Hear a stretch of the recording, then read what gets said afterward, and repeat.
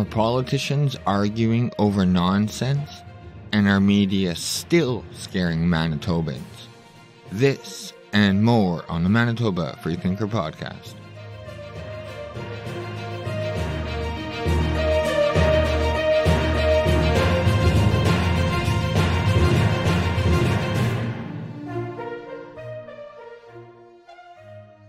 Welcome back to another show, ladies and gentlemen. I hope you're having a wonderful day as always. Quick question. Do you guys think that the next set of openings are going to be the next phase of the 4-3-2-1 Great Summer Reopen Plan? Or do you think that Manitoba is just going to follow suit with some other jurisdictions and completely back out and have Manitoba Health move to giving out health advice instead of health restrictions? I personally think that we are just going to continue to move down the 4-3-2-1 path. We do have high vaccination rates, but irregardless, Manitoba is moving so slow. I just don't see us. I don't see Manitoba Health moving to giving health advice and not restrictions. Even though Dr. Roussin keeps talking about it over and over, I just don't see it happening next week. But either way, Manitoba, let me know what you think's going to happen. Do you think we're going to completely open up, or do you think we're just going to move to the next phase? Let me know in the comments below.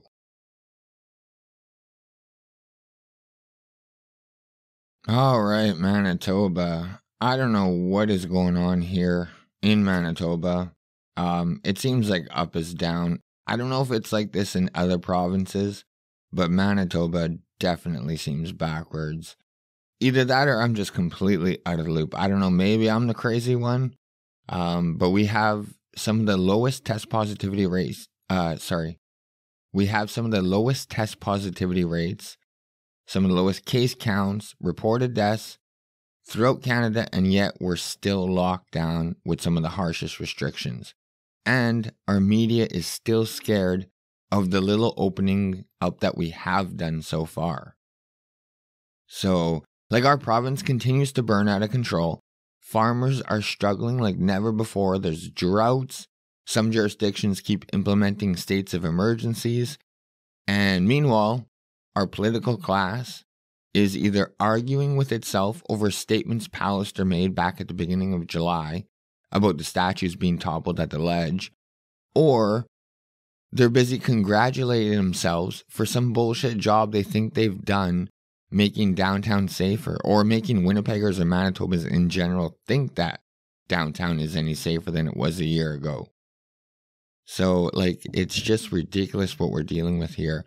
But before I do get into these stories, I want to just let you know that last show I gave a shout out to Maxime Bernier, who is due in a Manitoba court on the 27th, stemming from his arrest in Manitoba for holding an anti-lockdown rally during his Mad Max tour. Just letting you guys know that his court date has been pushed back till sometime in early August. So there's no actual update to give you. Like I said, he didn't go to court. And the second shout out I gave was to the Manitobans who were planning on going to the Human Rights Museum, and they were going to try and get in without any vaccination. And they went, and no shocker to anyone, they were denied entry. So I encourage all you guys to go check out some of their videos on Facebook, YouTube. Go support them. Everyone knew what the outcome was going to be, but it is good to see that there are a lot of Manitobans who are just fed up with these outdated restrictions and lockdowns. And a lot of Manitobans just don't want to see a two-class system. They don't want to have to show proof of vaccination just to gain entry into a business in Manitoba. So, and as far as I'm aware, there was no one got into any legal trouble. So that's at least one positive. But, yeah, they were denied entry like everyone predicted. Okay, Manitoba. As much as I do love to see Pallister in the hot seat, since I feel that he has failed Manitoba and he's betrayed his values, his beliefs, in, I guess, an attempt to please the left. I don't know, but I think he betrayed the people that voted for him. So I like him fucking squirming and him being in the hot seat.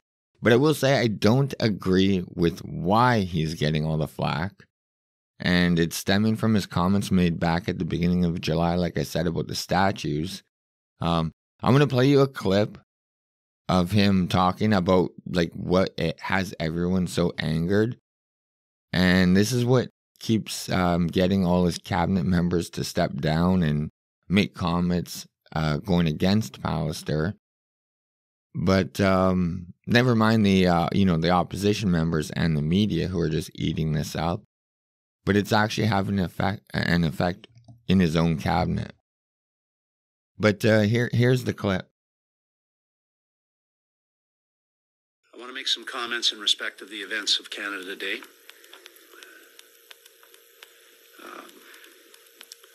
We all understand, and we should understand, that tearing down is a lot simpler than building up. But building up is what we have to dedicate ourselves to. And I believe that Canada has been and will always be, I hope, a nation that is an example to those around the world of our dedication to building something better. We are not a perfect country, but we're a lot closer than a lot of other countries to being perfect. And we need to dedicate ourselves to that construction project that is Canada. I would say to those who are choosing to tear down right now rather than to build up that is the wrong choice. And I would say to them, let us build together. That is the right choice. Throughout our country's history, well before we were acknowledged as a country, we were a home of hope to people from around the world who came from long distances away to pursue a better life for themselves, for their families. And we continue to be that beacon of light for people from around the world. We must be that beacon of light for our Indigenous people in this country as well. For too long, that has not been the case. The people who came here to this country before it was a country and since didn't come here to destroy anything. They came here to build. They came to build better. To build, they did. And they built farms. And they built businesses.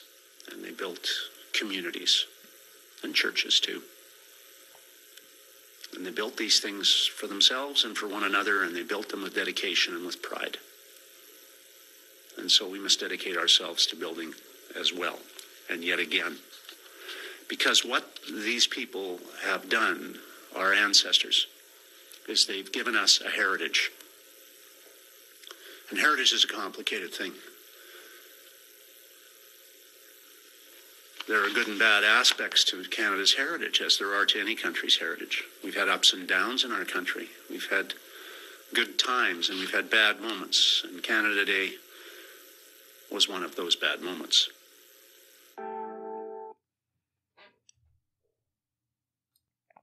So I just want to point out that at no point did he mention residential schools. So he wasn't talking about that.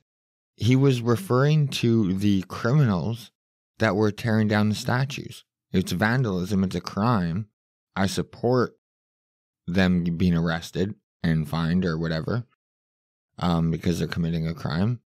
But he was not talking about anything to do with the residential schools. So I don't understand why his own cabinet are coming out against him.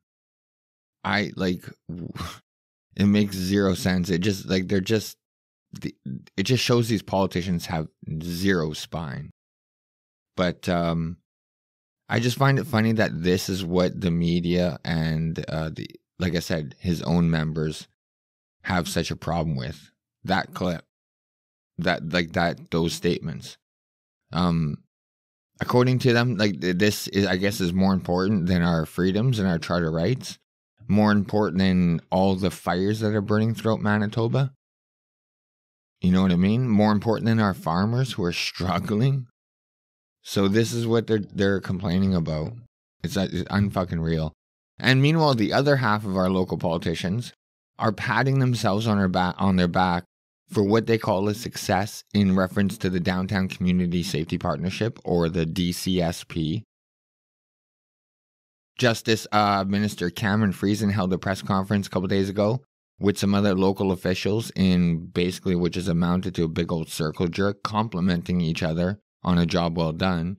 Meanwhile, no Winnipegger or Manitoba feels any safer downtown than a year ago.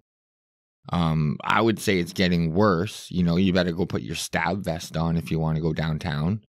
But the Manitoba government invested $5 million into the DCSP, which has now fully immobilized the MAC 24/7, which stands for Mobile Assist and Connect team.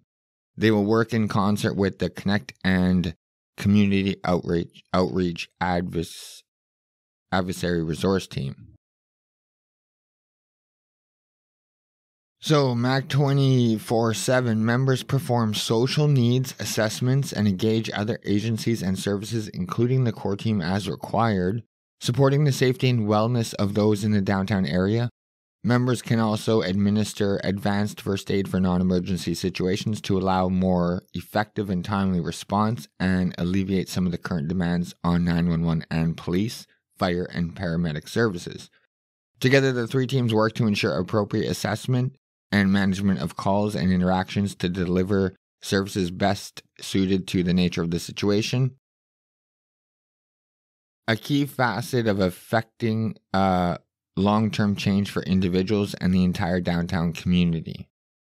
The DCSP teams have had a significant impact in the core over the past year, with over 2,000 well-being checks, over 100 medical assistant events, more than 450 housing referrals, over 280 case management meetings, over 220 courtesy safe walks, and providing assistance to more than 60 individuals in obtaining identification documentation. Downtown Community Safety Partnership team also recently launched a website and downtown safety app, which features resources to enhance personal safety while in the downtown area, including safety contact numbers for various downtown organizations, location identification services, maps, and guides to help navigate downtown services and amenities. Users can access Friend Walk, which allows them to send their location to a friend so they can watch them walk to their destination in real time, and Courtesy Walk, which contacts a Connect team member who can accompany users to the car, bus stop, or office.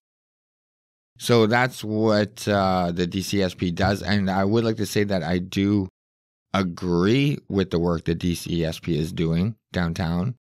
The point I'm trying to make is the politicians are celebrating a job well done when it's far from that. They're claiming this as a win. In reality, this is the very least they could do. We need more of a police presence. We need police out of their cars, walking and cycling, and patrolling the worst areas. And I mean, obviously we need a harsher deterrent, meaning harsher punishments for violent crimes. But in Canada, that's fucking probably not going to happen. But for them to act like downtown Winnipeg is any more safe than a year ago is completely a joke. So like I said, I agree with everything the DCSP is doing. I don't think it's worth $5 million of taxpayer money. Probably could have been spent way better. But like I said, the fact that they're celebrating this as a win is a complete joke when, I mean, day after day is nothing but violent crimes. So while our politicians are arguing amongst themselves, well, half of them are, and the other half is congratulating themselves on a shit job they think they've accomplished, our media is still working strong to do their best to still scare Manitobans. They're still coming out with articles titled, from like CBC News, titled, "It's not safe to jump in just yet. Manitoba wades slowly into post-pandemic waters." Or articles coming out from the Free Press have talked about, "One size should not fit all." So, like, the media still continues to fight the opening of Manitoba. And just remember that all these politicians and all of these so-called reporters have not lost a dime in pay yet. Yet they demand you to lose your source of income, and they want to call your way of feeding your family non-essential. Like, these people are sick in the head. As of the time of recording, 79.3% of Manitobans aged 12 and up have gotten their first shot, and 68.6% of Manitobans aged 12 and up have gotten their second shot. Test positivity rate is like 2.5 provincially, 1.3% in Winnipeg. And yet still our media is against opening up. With all these numbers being so, like our vaccine numbers being so high compared with other provinces, our media is now pinpointing certain regions and jurisdictions with low numbers in trying to either shame them or try to punish them and demand that the let-up of restrictions be regional instead of provincial. So like I said, these people are sick. They keep just moving the ball. If they couldn't find a jurisdiction with no numbers, they would just find another metric to go by and scare Manitobans and keep fighting up the opening of Manitoba. So, like, it's outrageous. We are already leading Canada, so now they're going to pinpoint jurisdictions with low vaccine uptake and demand that they stay locked down. They're a joke. But to our media's delight, our province continues to move forward with the two-class system and the demanding of you to show proof of vaccination in order to attend events throughout Manitoba. And, you know, just the people who haven't been vaccinated just aren't going to have the same rights and freedoms to those Manitobans who are fully immunized. So with the Bombers going ahead on their August 5th game, only allowing fully vaccinated Manitobans to attend, arresting ordinary Manitobans who write Facebook posts against this move. Shout out to Patrick Allard. The Gold Eyes are now coming back to Manitoba to finish off their season, only allowing fully immunized fans. Same with soccer. And now Manitoba is hosting two massive concerts at the end of August, celebrating Manitoba's 150th birthday that was postponed due to COVID.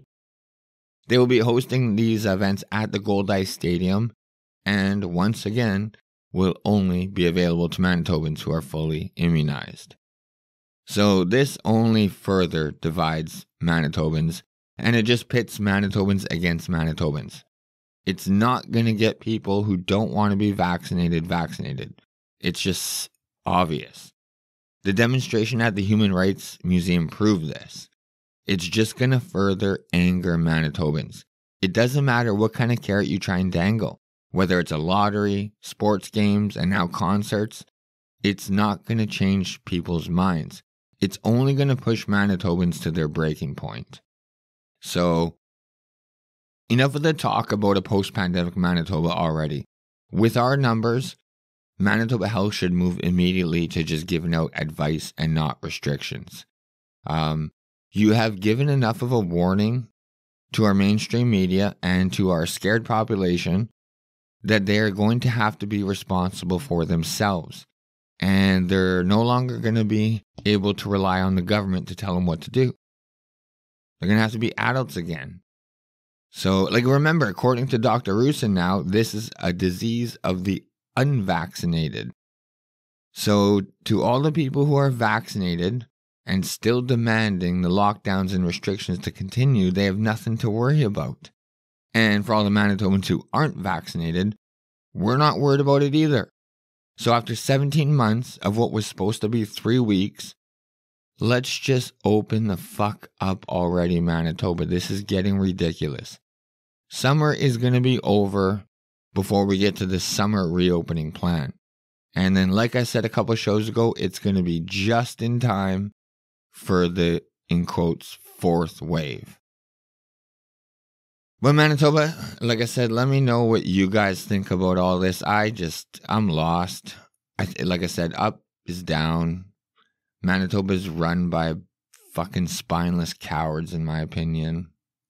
And when I harp on Pallister, it's very clear to me that shit could be a lot worse. Meaning, if the NDP was in charge or the Liberals were in charge, I feel we would be in a way worse position. But I will continue to harp on Pallister because he basically betrayed his voters.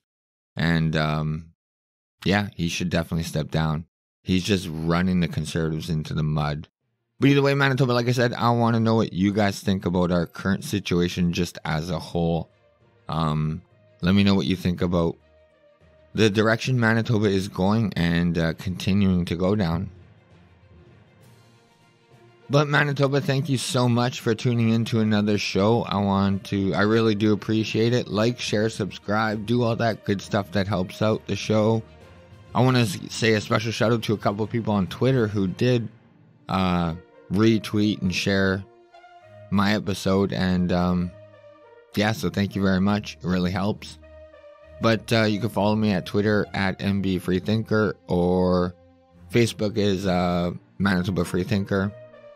And you can go to my website, www.mbfreethinker.wordpress.com, and you can get all my other links to all the latest shows. Other than that, I'm on most podcast platforms, but yeah, check me out. Again, thank you so much for tuning in, and I will catch you guys in a couple of days. Bye.